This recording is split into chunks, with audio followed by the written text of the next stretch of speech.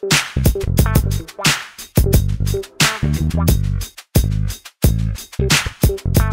I'm Kevin, that's Destiny, and that's Tim. And if you are a parent of a middle school person or a person entering into a stage of life in which they're trying to find their place, their circle, their identity, if you're a support person for that, you can help them to do that. Maybe you've done it before.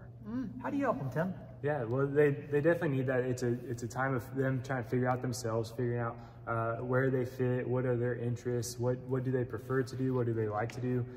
Sometimes it's even just following a crowd of, well, the crowd says I like to do this, so I also like to do this, and really they don't. And so they're trying to figure out who they are. They're trying to figure out their identity, and a lot of that comes down to, as a parent or as a support person, coming alongside and listening to them, getting to know them, and helping them discover their identity. If you're a parent of a middle school person, please do not tell your child who they are. That is not going to work. If you tell them that they're going to play basketball, you might end up with a kid that plays basketball, and then you might end up with a kid who hates it and rebels against you. Or if you tell them that they're a Christian and they haven't decided that for themselves, you're going to end up with a child who is going to vicariously hate church and hate Christians because they were forced to be around them and say that they were something that didn't fit with them.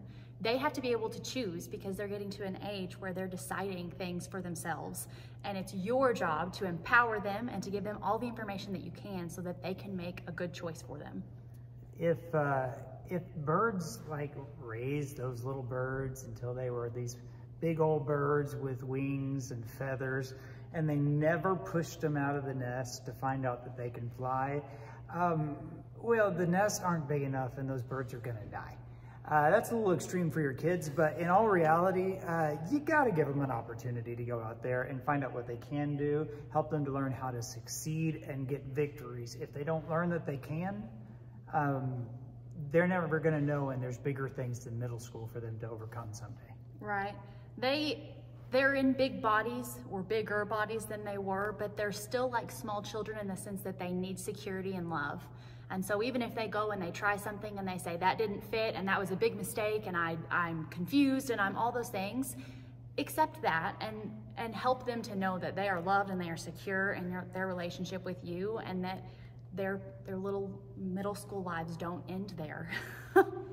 It's not the end. The end is nowhere close. It's high school. It's high school might be the end. They've got 4 years. But as they're going through middle school and they're trying to discover that, you know, the issues in their world, they seem too big, and I think a lot of middle school kids are carrying too much weight and burdens, and so the last thing that you as a support person want to do is put more burdens on them or raise those expectations where they can't get met. You want to empower them. You want to help them through it, help them to process it, and then help them be successful. And that might be doing some things that you don't particularly enjoy doing. You know, I'm a soccer guy, and so, you know, I'd love it if my kids grow up playing soccer. But if they grow up and they just want to play the piano, then that's something I want to make sure and empower them to, and see them be successful, because they're not me, and I want to see them be them, to who God has created them to be, to the full extent. And as they, as Tim was referencing how, you know, in their middle school lives, things are very big. You have to make sure that you're not saying, well, that's not anything. In their lives and in their context, being however old they are, 12, 13, that is the biggest issue that they have ever experienced. And so for them, it's huge, even though you have 20 years on them, 30 years on them. You know that they're going, I know. But you have a lot more wisdom and experience than they do. They don't have that yet. And so for them, it's huge. It is a lot. And I would say that being a middle schooler today isn't the same as it was back when I was a middle schooler. And it wasn't that long ago that I was a middle schooler. So keep that in mind. Really? Listen to what they're saying. See if you can get full context and guide them through it. That's what parents and loved ones and support people are there for. You're going to teach them, empower them to navigate life, as opposed to censoring it so that they don't ever actually experience and conquer. If you need help, guidance, in helping them go through all that stuff, well, give us a call.